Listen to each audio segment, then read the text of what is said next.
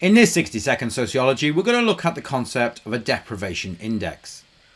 A deprivation index is a collection of data on indicators of levels of poverty. One of the first deprivation indexes was introduced by Townsend in his research. The UK currently uses what is called the Multiple Deprivation Index. The Multiple Deprivation Index measures many different factors that could be an indicator of deprivation. For example, employment, whether somebody is employed or unemployed, or whether they are employed in 0-hour contracts or temporary contracts. Housing, and whether the housing is seen to be overcrowded. Healthcare, whether individuals perceive themselves to be in good health. Levels of education measured through qualifications.